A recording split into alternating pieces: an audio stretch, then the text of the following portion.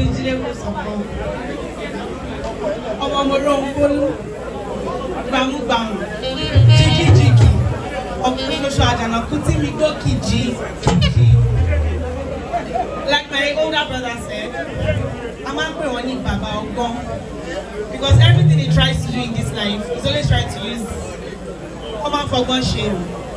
Even if he's at fault, it will end up being your own fault.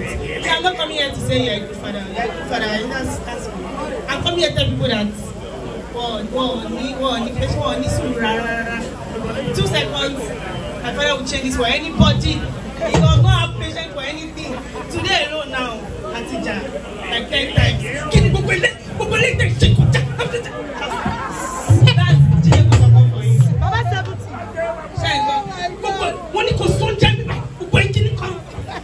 They should end now. Don't do it again.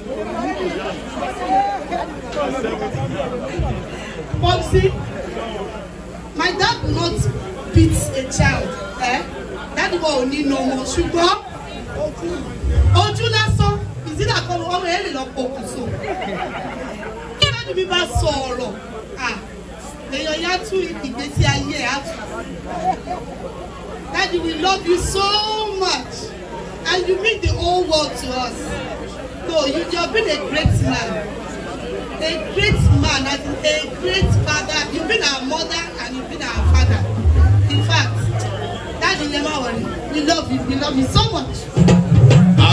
Fún alátẹ̀wọ́ akíyàwó Jọkẹ́ Silva ni wọ́n káàbọ̀ aláṣẹwọ́ style films akíyín ọ̀gá wa Remy Shitape akíyín the last but not the least ìyá oríkì ẹgbẹ́ rẹ̀dì.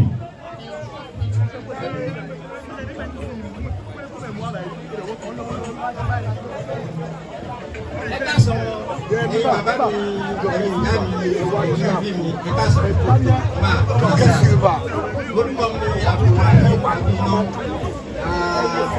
Professor on behalf of all the in-laws. Maybe